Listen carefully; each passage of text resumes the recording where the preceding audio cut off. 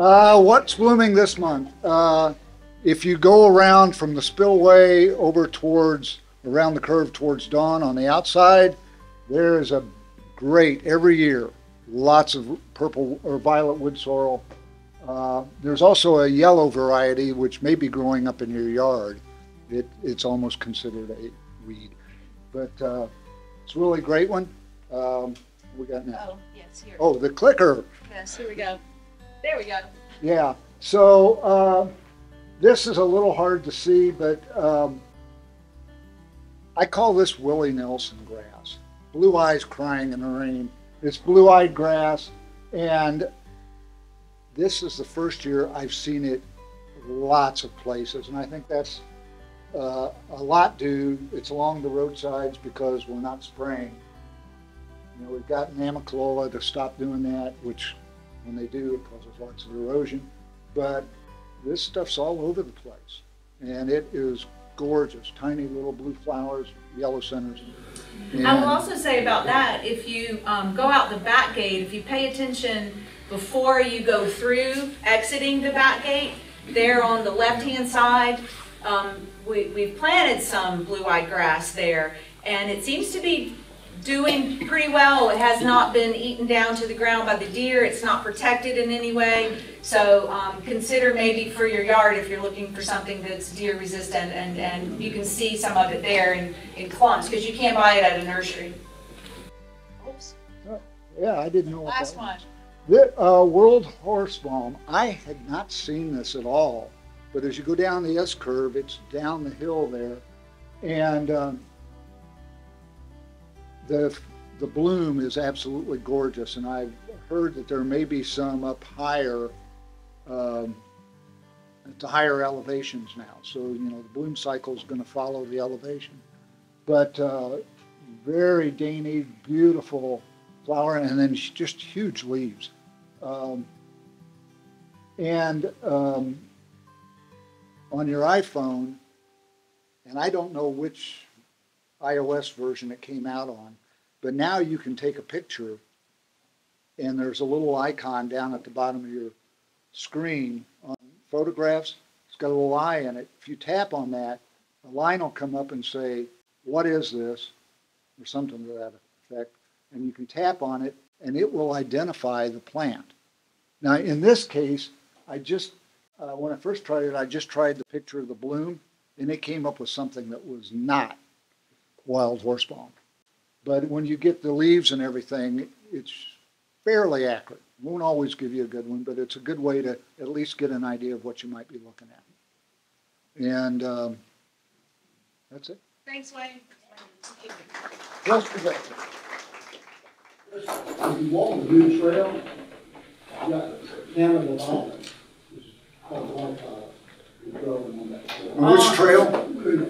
On the long trail up Chestnut Cove, yes, there's, what is it called? It's called Canada Violet, White Violet. White violet. Just be careful because there's also a lot of poison ivy up there. Someone asked me to point out what this is. This is called, can y'all read it? It says Pollinator Work Zone, and you may see them around the community. This is a sign. I've been wanting to work with BTCI about places maybe where we don't mow specific areas. And like on a hillside coming in through the back gate by the dog park, we've planted some wildflowers and they've committed to not weed eat and mow down that area. And a lot of times these signs will say things like, "Pardon the weeds, we're feeding the bees." But I don't particularly care for the term weeds, so that term is always very subjective. So this is the terminology I prefer. So we're trying to find more and more places to leave flowers for our pollinators, for our bees and butterflies here in Bent Tree. So hopefully you'll see these signs around. And if you have a suggestion for where we need to put one, or where would be a good place to establish a pollinator area, let me know, because we can talk about that and adding them around the community and seeding with pollinator-friendly flowers and such. That sounds like it could be a new film for Arnold Schwarzenegger. The Pollinator Work Zone. Oh, man. All right. Okay, so, all right, our next, Our main presentation today is Ken Tenedini talking about black bears, so I'm going to turn this over to him.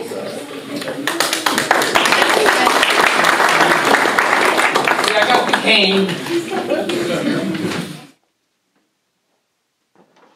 All right. Let me get this right. You can hear me, right?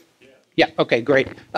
First, let me give you a little math. In Georgia, there's 5,100 black bears, according to DNR. In our Piedmont area here, there are about two bears per square mile. Thus, you do the math, we supposedly have 11.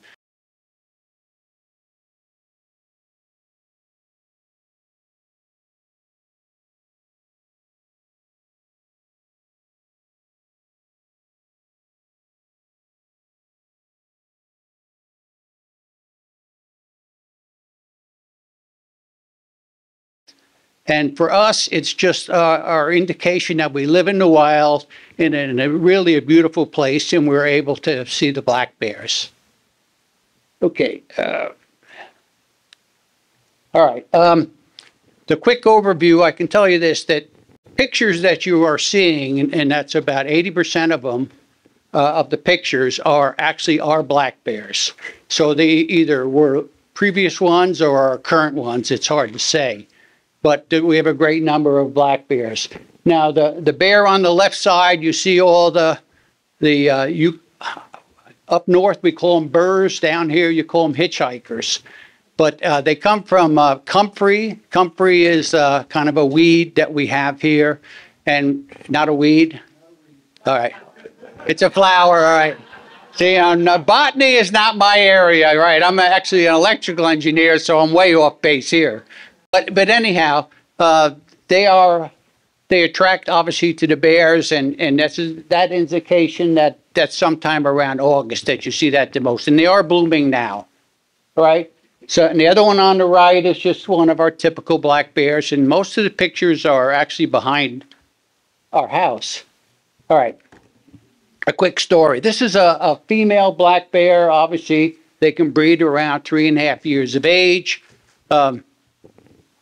The way it works, and I'll let you stare at this for a while, around July, summer, they go into heat, and the sow and then the boars, which is the males, come around and breed the females. Now, the typical range for a female is about 10 square miles. For a male, it's about 50 square miles. But you know how it is with males, that there's only one opportunity once a year, they come running, right? All right, so anyhow. Mother Nature has designed a two-stage process so for bears to have infants, and that two-stage process, the gestation period rather, is a period of about 7 months. So when they get mated in the summer, the eggs are blastocysts sort of are quiescent. In other words, they're just there, but nothing is happening with them. They're not growing. So about a 5-month period goes by of the 7-month gestation period. And then what the bear is responsible for doing is putting on about 20% or 25% more weight. So it spends the time eating about 20,000 calories per day to put on as much fat as possible so that when it can go into its den and have the little cubs, that it's able to provide the nourishment over that period of time. Now, if for instance, that for whatever reason that black bear is sick or injured or something and can't put on that weight, that bliocyst or that area of cells is reabsorbed by the body, and it just better luck next year. That's the way it works. Okay, so for the 2-month period, all of a sudden the cells develop. And you get these little guys that appear. All right, let me go on to the next slide. I didn't show you this slide because it doesn't make a lot of sense, but I put it there because it shows you why you don't see. People say, well, why aren't I seeing bears in January? For several reasons. The ones that are having cubs are in their den. The other ones that have last year's cubs with them are actually going in rest periods, so they come and go. So you still may see them. And then the males and the older females are just resting in a spot and you don't really see them. But remember the size of their home range. So they go in and out of entry. All right, let's go on to next. Okay, here's a typical Doug bear den for arriving January cubs. Now this one was on Tamarack Drive, and I went with Adam Hammond of the DNR. He's the bear expert, and we looked at a couple of these spots. Now this was about 6 feet deep, and there was a little chamber on the left side, so the bear was using this. Now what they do, how they den, is they normally go look for these where trees have fallen down or other things. We don't have that many caves, so they're not actually going in caves. But anyhow, this is a typical spot. This one happened to be washed out of the spot because of the amount of rain we had that year and moved on to another spot. Okay, this is a typical bear cub. Now when they're born, they have a light thin hair on it. That one, this one's a couple weeks old, but their ears are channels are closed and their eyes are closed. They have no teeth at that period of time. All right, so they're born at 8. Now, if we do the math on this also, 8 to 10 ounces is extremely small for a bear that weighs 300 pounds, right? Compared to a typical human female, say 140, that has an 8-pound baby, right? Big difference. The other thing about black bears, as far as mammals go, they are the worst ones for producing additional members of their bear family. Mainly, if you look at, let's say, a wild boar in a 2-year period may have a litter of have several litters, but that go up to around 30. So bears in 2 years, they're going to have 2. That's not much, right? Okay, so this is a little guy. Now, this is one of our little guys also. And the story on this one was this happens to be a male, and the male, with the group, there was also 2 little females.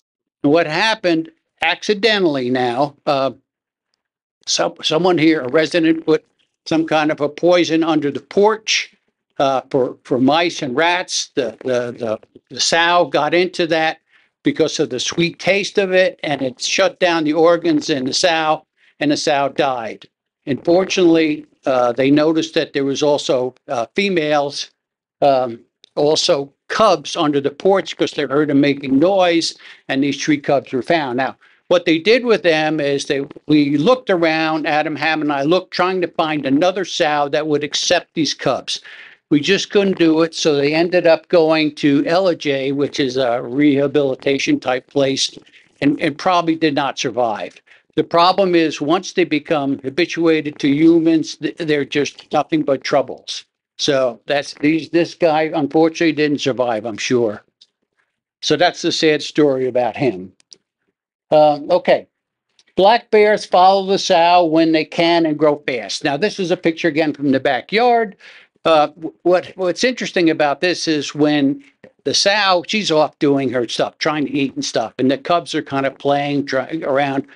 Now, they get stuck like this guy did. The sow will come down and grab them actually by the head, pull them over wherever the obstacles are, put them down again so they can go on their merry way. But they are cute. Okay. Black bears eat the preferred type of vegetation and mast. The sow's milk provides most of the requirements for about 4 months after leaving the birthing den.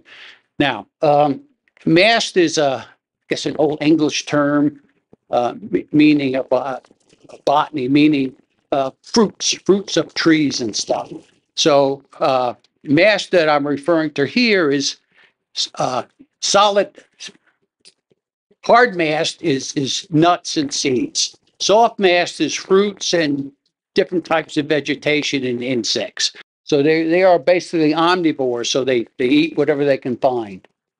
All right, another guy this has been another backyard picture. All right, now here's the story on this. Plant matter forms a majority of 90% of what the black bear diet is actually plant matter. They eat nuts, fruits, and so forth, and they're not choosy what to eat. They will look for, if they find dead animals, they will eat them. They will do little small mammals. They can catch them. They will eat them. So, and the grubs I'm complaining about here, I like building my rock walls. Well, these buggers come along and they like to take the big rocks and turn them over so they can find the insects or the grubs underneath. So I'm ever putting them back when they come after a visit. Okay. The first year for black bear cubs, as they say, is learn and play. And Jane and I were fortunate enough last week to have a sow come down the mountain, and we filled it all by herself. And then all of a sudden, 3 little cubs appeared that were about 20 pounds. Now, she would go and take these big saplings and twist them over, break them, and eat all the vegetation on the top of these little trees. These cubs did nothing but play, and hard play. They run up the mountain, they fight with each other, and roll down the mountain, run across, go somewhere else. And it was kind of interesting. In my wife's analysis of, you could tell which one where the male was. The stupid one, she said. They would go, one of them would go way up on the top of the tree while the other 2 would stay more around where mom was, right? And then the stupid one would have a hard time coming down the thing, and then they'd fight again. But it was really interesting. So, but the first year is also when they're supposed to be learning what to eat. So when they get close to mom, they can smell on her breath what she's been eating, material, something else. Now that can be dangerous to us because if she's getting into our food, it's by garbage and stuff, then we also have a problem because those little cubs realize that's nutrition and I ought to be looking for the garbage. So the other thing you can see when you look at these pictures here that were, again, backyard pictures for me, is the bear on the left side. You look at the size of the ears. That tells you it's a young bear, right? When they get older, the head turns around and the ears now they develop into the right size for a bear. You'll see that later on. But it's all playtime and learning for the first time. Okay, cubs spend the first 17 months with the sow and then winter waking, often for the torpor, which is a short nap. In other words, it's a period of relaxation for them. Now that could be 1 day, it could be 3 days, whatever it is. Then they go out and they feed again. Again, this is a backboard picture. Now this is not a good picture, but here's what it tells me. This is a February picture of a family eating hickory nuts while leaving my rock walls alone. But the picture was taken through a window and a screen by an iPhone 6. So it's not a great picture, but it does. If you look on the left side, that's actually the sow. So you can see the cubs are getting pretty big at that point in time.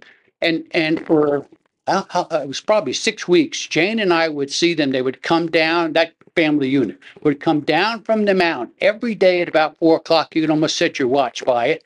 And they would come to the left side or just above us. And there's a lot of hickory trees. And eat the hickory nuts. So, I mean, it was really, really nice to see them, and you could set your watch by how firm they were. Okay. All right, now, bear weight. Now, you're going to look at this and go, man, that's a big male. It is not a big male. That is a female. And the reason I know that, we saw that about a month earlier, that same bear with cubs. And the other thing, too, is on the left side of it, you can't really see in the picture, there was a scar. It had gotten in a fight one time, so it's easy to identify this one. But that is one big bear right there. And this is our bears. Our bears. All right, so they grow, they live 20 years and they in the wild and they get real big. Okay. Okay, time for the bear wise. There's that, as they say, education is obligation. So this is more of a thing on a Bear Wise program that the DNR put together. And now I'm going to go through that with you quick. Okay. Intentional feeding of both is dangerous to black bears and their families in Ventura. This is not a picture of us here. This is a stock photo I got offline. But what I'm saying is, and no one would be that stupid here, really. Because that is really dangerous. It's dangerous for the bears because what happens if that bear becomes a nuisance bear and starts breaking into your garage and everything else, pretty soon the DNR comes in, and what they're going to do is they're going to take that bear and euthanize it. They get rid of it. because they have found that if they take the bear and let's send it up to North Georgia, right? Now, all you're doing is giving someone else your problem. But beside that, Adam Hammond told me they collared the bear and it came back 70 miles to the same location, right? Now, it didn't take 575 and take a car. So they're coming down. So that is the issue with that. So, you know, if people leave their food around and it becomes an issue, then the bear is not going to survive. Okay, this is again, this is, if you look at the one on the left, you recognize that is our admin building. So this bear here is on his way over to the post office to go, let's see if they put the garbage can back, right? Or let's see if someone left some bear scraps there. The picture on the right side is of course, bear eating a bag of garbage. And these two pictures were given to me by our security staff here. Now, what had happened on this one is typical is somebody had smelly garbage, like Captain Young sitting in the front here. They had smelly garbage and they threw it in the back of their pickup truck, say, I will take that tomorrow, right? It stinks too much in the house. Now the bear smells that from a long distance away, goes, grabs the bag and eats the garbage. So you got to be real careful about that kind of stuff. Okay, now you need to stop also unintentional feeding. Now, look, I know a lot of people here love birds. I love birds. I love birds. I love birds. So they put these bird feeders out. Now, the bear is smart, smells the bird seed, gets up on your porch, rips the thing apart, and then attacks. So what I'm saying to you is simply this: if your bird feeder gets hit and destroyed, don't put another one up, because really, in reality, birds don't need. It's nice to see the birds, but they don't need your help during the spring and summer months, right? They do in the winter. Okay. Now, the bear on the right side is the stupid owner that's speaking here. Here's what happened is we didn't have bird seed in here, but there was bird seed in there in the previous year. So you had that kind of scum that appears on the bottom. That bear destroyed my feeder here.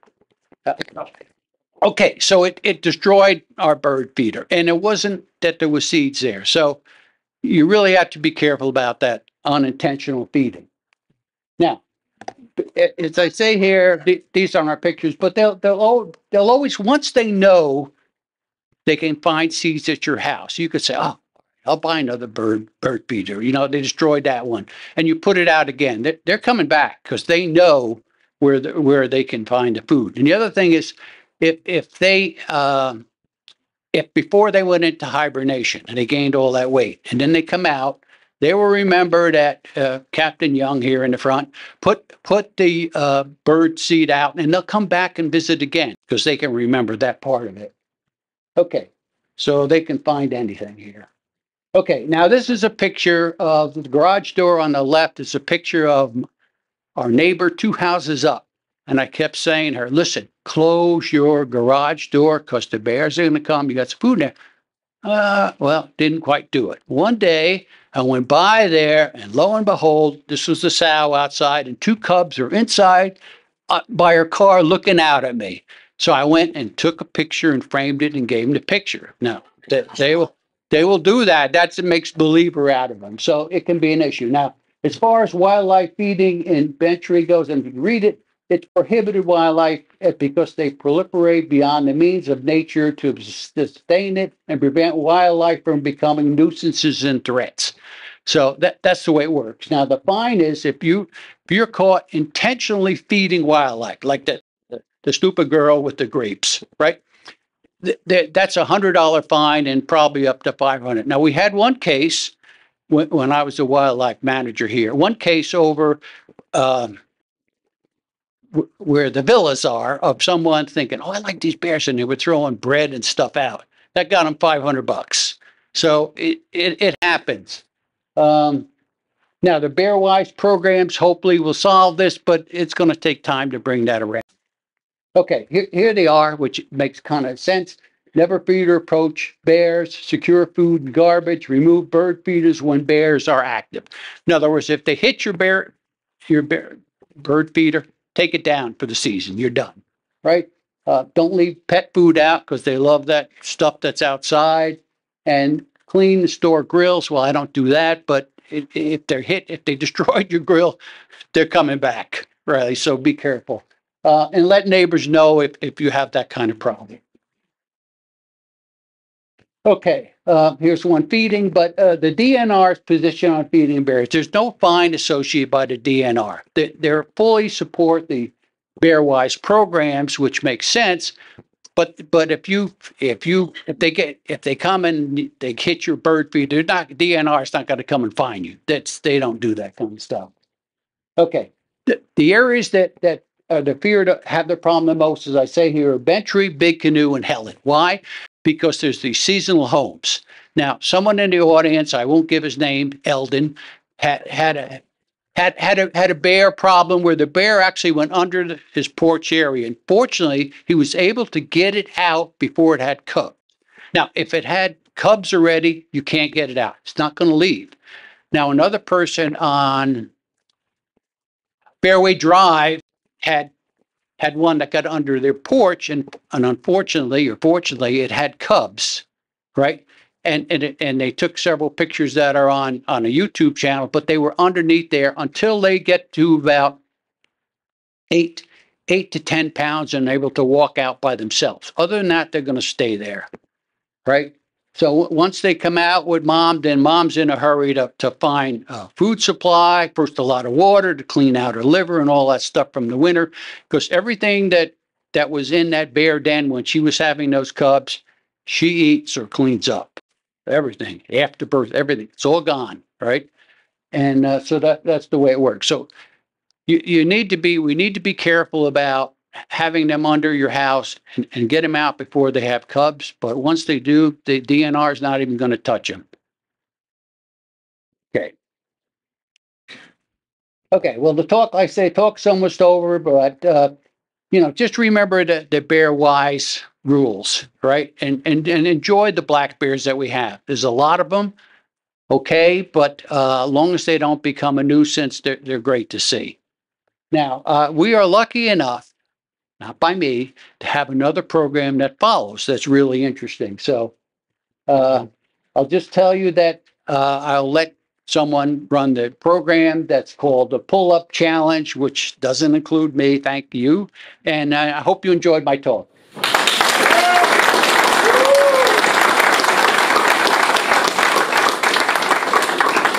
There are a lot of people who have been here a while and probably know this. Some of the newcomers may not know it. Bentry bears have learned how to open car doors.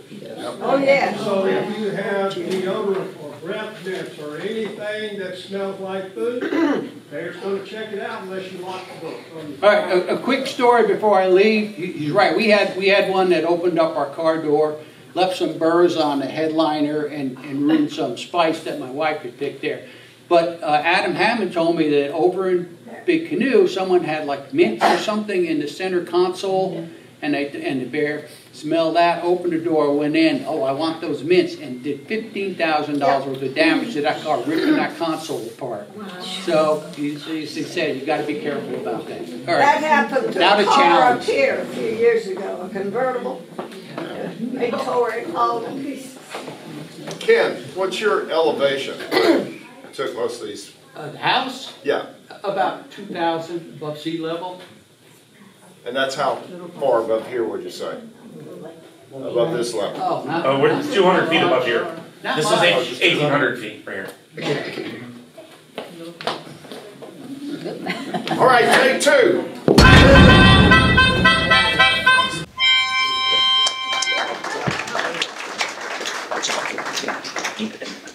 I'm here to introduce a new program to you today. It's called the Bent Tree Pull-Up Challenge. We want to get 100 people to do 100 pull-ups a day for 100 days.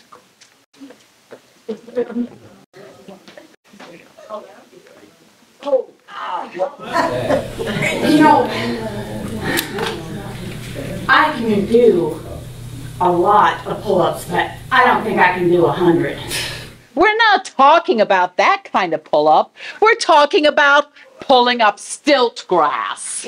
I might be able to do 100 push-ups if you give me time. Oh, no, no, no. We're not talking about having to be super strong or muscle bound. We're talking about something that everybody can do to get rid of the evil that haunts Bent Tree. Dun, dun, dun. Stiltgrass.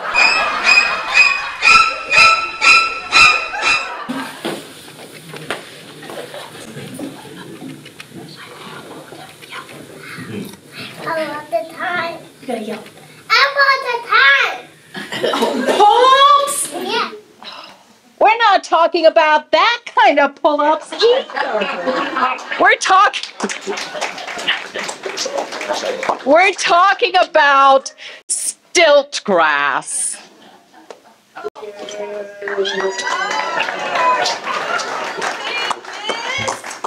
Exactly.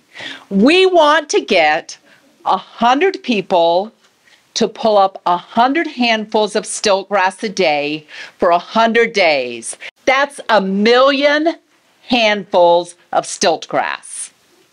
I know I've talked about this before, but I'm going to tell you a little bit more about this stiltgrass. First of all, this is real, live stiltgrass. Let me educate you folks about how to tell what it is. All right. I want to ask Amy to pass around this basket. It's got some stiltgrass in it so you can see it. It's kind of like a flower girl at a wedding. She's going to pass it around and let everybody have a little bit so you can see for yourself what it looks like. Can you pass that around to these fine folks, Amy? You just say, now y'all keep it all for yourselves. Let the people in the back get some. Go ahead, honey. Ain't she cute? She's going to let you touch it and feel it and smell it and see what it looks like. All right. Okay, now here's what you're looking for when you're looking for stiltgrass out in the wild. It has leaves about 2 to 4 inches long. Thank you. And they're pointy at both ends. Right? It has a little silvery kind of line right down the middle. Some people say it's reflective. I think that's it, reflective. And the bigger it gets, the bigger that line gets. It's not quite in the center. It has a very, very weak root system. Like, it doesn't eject when you try to pull it up because it doesn't have, it's very shallow roots. So if you're out there when you do this challenge and you're struggling to pull something up, then that ain't stiltgrass. Because stiltgrass will not fight you back. It comes right up. Especially when it's wet, it's like cutting butter. It just comes right up. And it can grow a foot tall, but when it really gets going later in the summer, it can be 4 feet tall. It can be almost waist high. But what's wrong with it? Never seen it. Darling, what's wrong with it? Well, I reckon it ain't worth a hill of beans. It don't belong here in Georgia, first of all. But we got more of it than Carter got little pills. Let me see. Let me tell you what else is wrong with it now. It grows up higher than all the pretty little plants that ought to be out there. So it takes all the sun and shades them out, and then they can't grow. Right? And like I said, its roots ain't worth nothing. So it doesn't help with soil erosion at all. But it makes it where the plants that might help the soil stay in place, they can't grow because there's that stiltgrass taking up all that room. And heck, the deer don't even eat it. And they eat everything. Right? Now, we're going to have a little test here just to see how good y'all are, because I don't need a bunch of people that ain't worth more than a screen door on a submarine trying to find this stiltgrass. So, all right, that's what it looks like. Everybody got it? You got some in the basket that's coming around, our little flower girl. She's coming around. She's so cute. That's what it looks like. But now let me show you. All right, now how about that? Is that Stiltgrass? No. Oh, they might just get it. How about that one?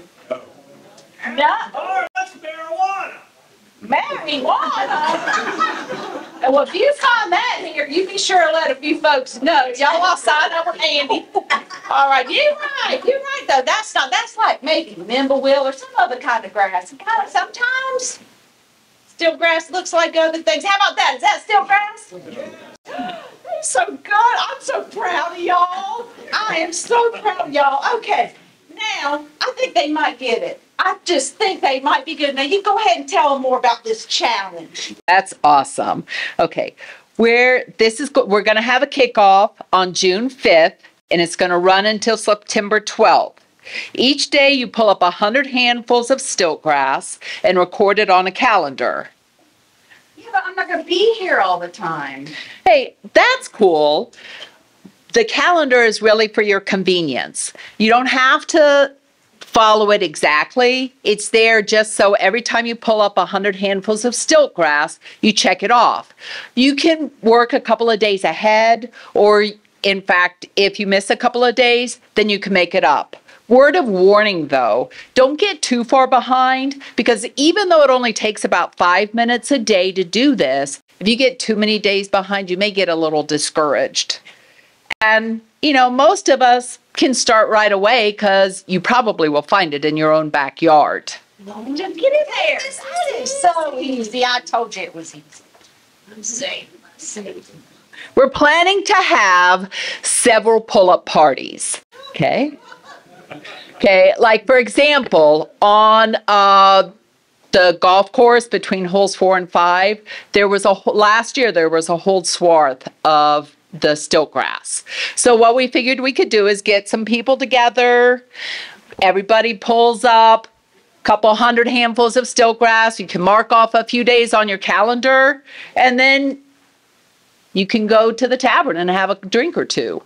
I think this lady in the front here has a question.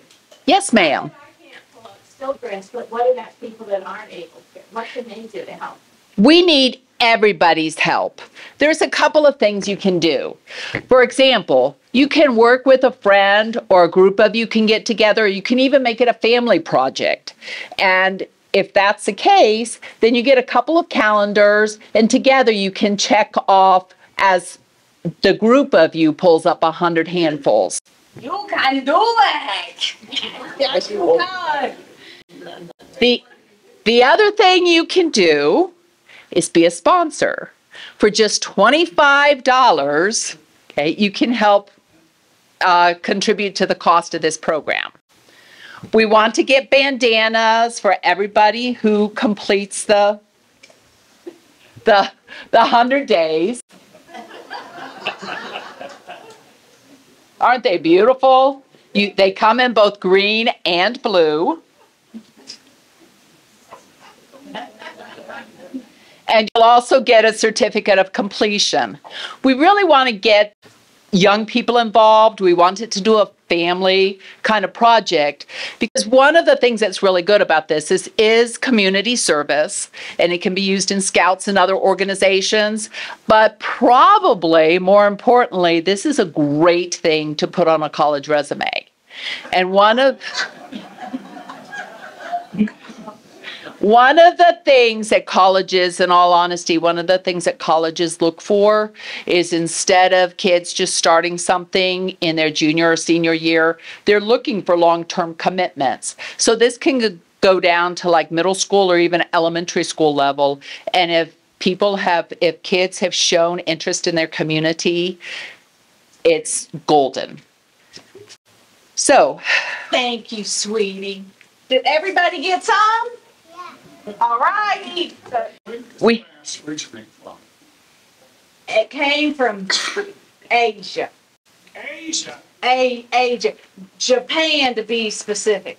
It came over back in the early part of the century, before we had all the styrofoam peanut things, and they would pack use it for packing and stuff on the big ships that would come into the ports.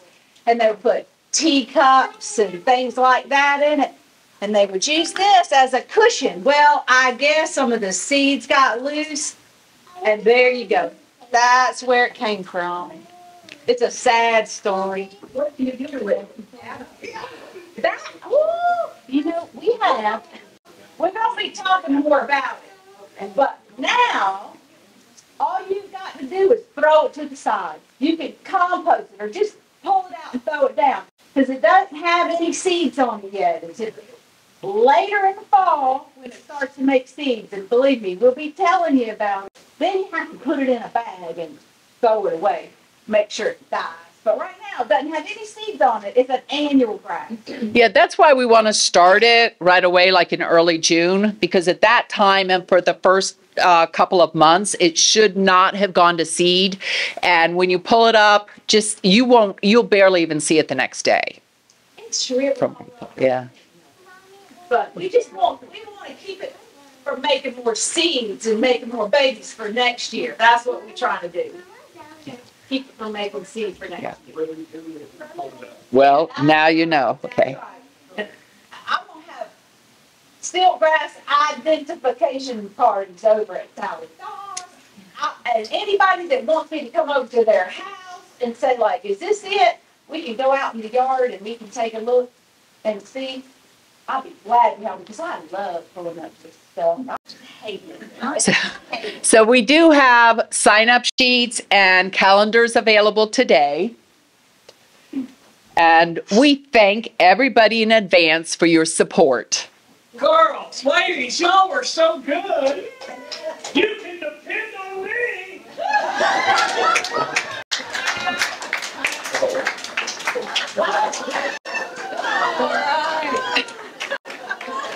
Absolutely. You guys are a hoot. You guys are. Thank you so much, Amy, for your help. All right, we have one more very short presentation for you this morning. Mr. Art Tippit is going to wrap up our meeting this morning. Thank you, Lynn. Thank you, Deb. Thank you, Andy. All right, there you go, sir. I'm going to leave this up here for anybody that wants to take a look later. By the way, the marijuana plant is behind the second oak tree, behind the fence at Andy's yard by the big rock. Just so you know. Andy, call me. Andy. Okay, Under the Powerline, as you know, we've had a group of people going around and pulling up or cutting small pine trees. Bigger trees, as you know, that's underneath the power line, so the power line company won't come and spray poison. We've been doing that for about 3-4 months now. The power company sprays the broad spectrum herbicides, and it just kills everything. So the goal was here for the Lake and Wildlife crew was to minimize those new trees that were going to grow up underneath the power lines, and then that will eventually interfere with it. So that's what we're trying to do. But again, when they spray, it kills almost all vegetation. So you start getting native plants that were dying, that we were seeing. Soil erosion, of course, increased. And it just makes the whole place look ugly. And you know those small pine trees growing on the side of the hills, sooner or later they're going to get tall enough to fall over either onto the street or over the power line. So about a year or two ago, we talked to AMC and they agreed not to spray if we got in there and started doing what we were doing, pulling up the trees, cutting them down, mostly cutting.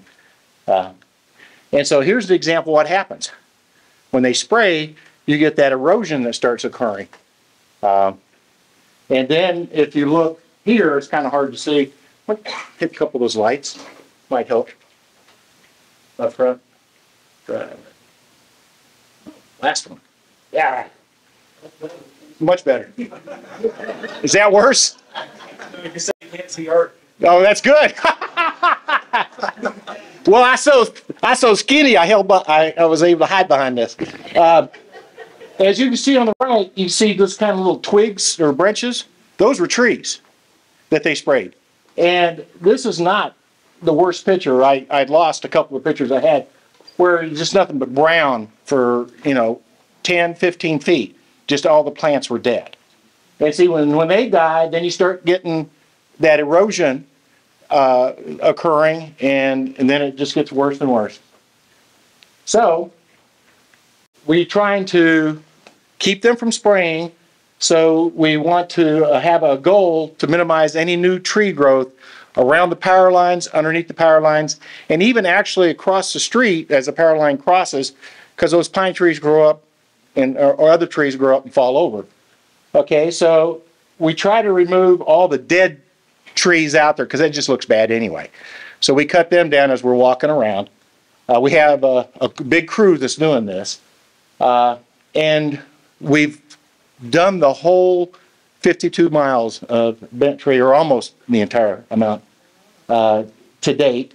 And so that's going to make it easier as we go along. Yes, sir. As of this last week, there's been a truck in bent tree. Yes. You want to go over that? No, go ahead. It's a amicable, it says contractor truck. And there's 2 or 3 workers that are out there, and they're helping out with this. They're going out and they're cutting down these on their own now. Yes. They're helping out, and they also are bringing their tall saw so they get some of the branches too, because that's not what we're doing. But and they have weed eaters, so it's really helping us a lot. But what we've done now is what you can do is, as you taking a walk or walking the dog or whatever you're doing, take a little pair of loppers with you, and as you're walking down your street and you see a couple little pine trees starting to grow, just cut them. Or even if it's another type of tree and it's growing underneath the power line, sooner or later it's going to get high enough. Now, what do we do about those trees? That's too tall. Well, we have to, if they're interfering with the power line, then you need to call Tom Fowler or Amicalola and say there's this tree growing up in our power lines, and they'll come out and cut it for free. And if we tell Tom, then he can also call them and remind them they need to come out. You can call me too. Oh, okay. Call Chris.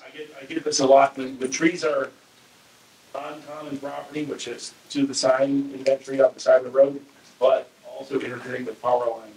Amicalola usually will come out within the week and take care of it. Now, if it's a bent tree, meaning it's on the common property, not your power line, you can call me, and we can try to coordinate the buildings and grounds to see if there's a chance. Generally, it's going to be leaning, but if it's on common property and endangering your property, please get a hold of me too, and we can try to coordinate that. Yeah, and so we're really trying to get this effort going, and Chris and Tom are really helping, and we really appreciate that. Thank you, Chris. Okay, now we have the, like I said, we're just about complete, and with the Amicalola going around, that's really helping a lot, because the last part we had was the Little Hendricks Mountain area. But there's not as many pine trees up there, so that's good. Okay, we're about 95% complete. So what we've done is we found 18 or 20 captains. So if you want to volunteer, please volunteer. For example, we divided up the community, and so we're around where Megan lives. She takes care of the golf holes 1 through 9 on the street around it and the streets in between. And then she just doesn't always do it by herself. She'll call me or James or Rick, and we'll get together some team and go out and give them a hand, give you all a hand. So James Smith, for example, he does the Tamarack at his street and a few of the streets right around there. Bob Rizzuto and Robert Chambers takes care of their streets and a few streets around them. So so any help we can get as we're around, or you're, like I said, you're out walking and you just cut a few of those trees, that really helps a lot. Helps a lot. And once we did this main clearing, I'm hoping that that's all we're going to have to do, is just basically do that. And then, of course, James and I and a few other people, Ken, Dara, will take off, and Megan, and we'll drive around the neighborhood and we'll say, oh, there's a tree this tall that's growing that people missed, and jump out of the car, cut it down, and then go on. And that's kind of where we're at now. Okay, and of course, Jessica and John, I don't know if you've agreed to do that road yet or not, but you're on there. I don't know if you're here today. Are you here? No, I guess they wouldn't raise their hand, would they? Okay. They said they would help, and so I just put them on as team captain, and I wrote them an email. I don't know if it made it through or not, but I'm sure it did. Okay, so you can join a team, or you can just maintain your yard and street yourself. Okay, and I think that really helps a lot. And then James and I and the Lake and Wildlife Group, I know Dara's been doing some seeding, and she was talking about, Andy, we can't put your plants out there, but what we want to do is, James and I, as we're walking, and you all can do that too, we're trying to kind of do a little test run, get a bag of wildflower seed, and as you're walking and cutting, throw some of those seeds out, especially around the power poles and where you're seeing that really bad erosion occurring. Sir? Yeah, when you're throwing wildflower seeds out, make sure they're native to Georgia. Yes. Yes. Thank you. Good point. And the main goal really with this is to keep it, if we can keep Under the Power Lines maintained, then Amicalola won't come back in a year or 3 years and say, this isn't working, we need to start spraying again. Because they have certain requirements about maintenance under the power line, certain uptime regulations, although I know that's kind of funny in here, but they will feel the need to do it. That's like, seems to be sometimes all they know how to do, or maybe it's just the most efficient from their perspective. So we want to make sure that they don't ever feel the need to come back in and start spraying again. And so that's why we're trying to put some process around and educate people what we can do ourselves to make sure they don't. What's the width you're doing? The power company sprayed, what, 6 feet on either side of the power line? At least, yeah, 6 feet, and they also have, you know, the guide wires going down and that, which is sometimes 10, 12 feet away. They'll spray right back there. I had some pictures of some areas like 10, 15 feet back where they've sprayed and there's dead trees. You can see them when you walk around. We try to cut most of those down, like I said, because they're kind of an eyesore, to me anyway. Yes? At the back gate area, when you come in, you come to the stop sign there at the stables. There, right there in front of you is the telephone pole, and these trees, depending on how the wind blows, they're on those guide wires, you know, and blowing back and forth. And we reported it, and for a few days they were fine, but I don't know what they've done. But when the wind is blowing, it just comes, they just fall right back on the guide wires right there next to the poles. So inside the gate. Yeah, it's inside. I think it's that lot where they're going to build on. Yeah, I'm just going to say, like, they're looking at building right there on that lot. Be a house, all that. I hope so, but I'm sure you can get Chris to look into it. Chris? That house is going to be directly across from the Saddle Club Arena entrance by the back gate road. Good. And I think that's where most of those are, right? Yes. Yeah. Right. It's at that telephone pole right there, right in front of And as I was driving around Little Hendricks, I saw 2 or 3 telephone poles where the trees were up into the telephone pole. Yeah. I'm going to go back, take pictures, and send them to Chris. And that's what you can do. Take a picture of it, note where it's at, the street, and roughly what the address is, roughly, if you know, or the lot number as you're walking by, and then send that photograph and comments to Chris. Is that? That's fine. Yeah, it's compliance@bent-tree.com. All right, Dick, did you have a question? Did you hear that? Compliance? Eventually. Compliance@benttree.com, is that what you said, Chris? No. Yes, ma'am. Okay. And when you are communicating with Art about what section you want to be responsible for, be very clear, because I don't live anywhere on the golf course, yet somehow I am the captain of holes 1 through 9, and that's my fault for not being clear with Art. So take it from me, let them know exactly where you live. No, that had You're nothing signed to up do for with you being someplace nowhere near where you are, so. What? I didn't want to do that section.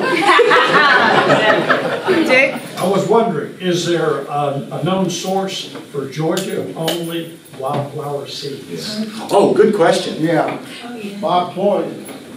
Yeah, No. look at the University of Georgia site. There's wildflower stuff there. USwildflowers.org. Yes, yeah. I can provide some links and send them out in an email, and so also some sources to buy them.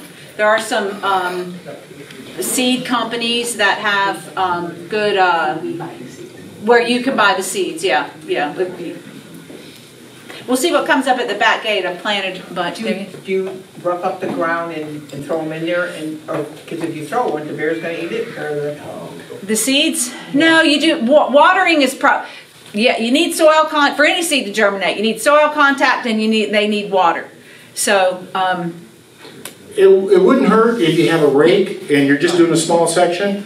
Just kind of do a quick rake, throw it. That's what James and I have been talking about when we're walking with our loppers. We'll keep a rake in the back of our pickup truck, and we pull off the side of the road, then we'll do that. I'm sure you've seen some of us out there crawling up the side of a hill trying to cut stuff. So. I put a bunch of wildflower seeds down in my yard last year and was really discouraged because I didn't get a lot.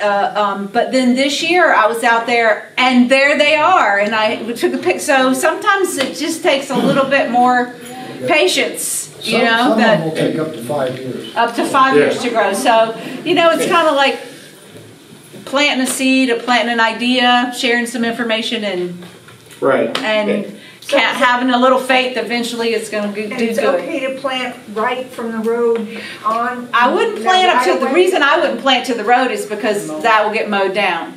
Okay. So you want to come off the road 6 feet or so, and, you know, because basically where the power pole is. That's what we're trying to do, that little area around the power pole and the line going down. If it was up to me, we wouldn't mow along the roadsides, but I'm not queen of the world. And I know people don't like to walk, and sometimes walkers need to step off the road, and people with dogs, and I mean, we need to have some clearance along the roads. So it gets mowed. It's a constant discussion about how high to mow and how deep to mow, and you know, we're trying to influence that toward more like, somebody said to me once that Bent Tree is like a state park, and I think that's true, and I would, you know, so we're always pushing in that direction, and then there are other people pushing in other directions at times, and poor Tom and the operations teams are sort of caught in the middle. So, but don't plant right up to the road because it will get mowed in. Right, and so we stay, so we stay up around the power pole in that area, and just throw the seeds right there. Yes, and throw them out once a year. It'll take a while. Yes, the birds will eat some. Yes, some of the water will wash it off. Clover is great. But there's this great stuff called pasture booster that you can get from Tractor Supply. And I mean, in places where not, you know, maybe in your yard, but in places where something else might not grow, clover needs a little sun. That's another challenge, right? So most things need sun, but pick some spots, and this isn't expensive, and see how it grows. You know, pasture booster, it's white and red clover, and it's got a little some kind of a coating that helps the seeds stick and mature better. We've had good luck with that. In our backyard, I have a clover fields forever. And we do want to make sure that if you are a captain, if you are signing up to do this, that you make sure you have a volunteer shirt and that you wear them when you are doing this, so people don't call security and say they're strange people. Don't want to get shot either. So perfect. We always call before we do any tree cutting with power tools, because people will come after you on that. So a tree is leaning like over the trail, and it's like this, and it's what we call a widowmaker. So James and I and Glenn and a bunch of other, I mean, I could mention just about everybody, especially the back of the room, we'll pull out our chainsaw and we'll cut it and then cut it up and then use the pieces to outline the trail, the walking path and stuff. And so we're out doing that, and we get security coming up the very first time going, you had 2 people call on you. They were walking by and we're going, we're cutting down this widowmaker, but they still called security. And the security came out. So now we learned, we call them saying, hey, we're going to use a power saw out on Tamarack and Denny Ridge. So if someone calls, you let them know it's us Lake and Wildlife people, and we're wearing our t-shirts. Okay. All right, that's all of our content for this meeting. Thank you all for coming.